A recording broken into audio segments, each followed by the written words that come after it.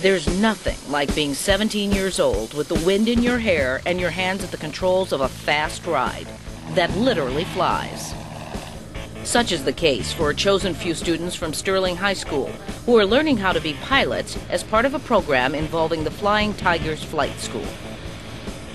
It's an eclectic assortment of top students.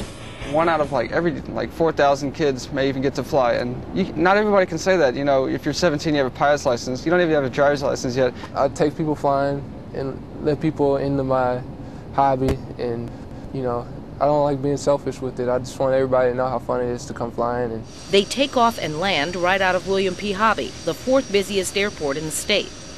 No kiddie, it's no high school thing. It's real professional.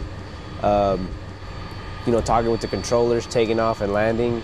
It's real busy. You gotta focus on different instruments at one time, and you can't just fixate on one instrument because you probably turn into a tree or something.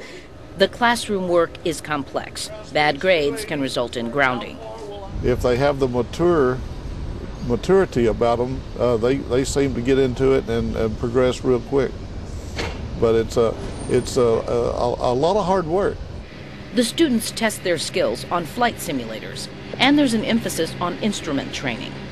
These kids have already been selected because of their academics and conduct and other things, and so when they get here, they know that they're going to be flying, and they're real excited about it.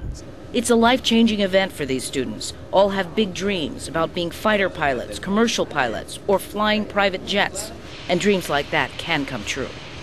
Right now, I'm first officer on a 737 for Continental Airlines, based out of Intercontinental Airport. Corey Shepard learned to fly in the Sterling program and now also teaches for Flying Tigers.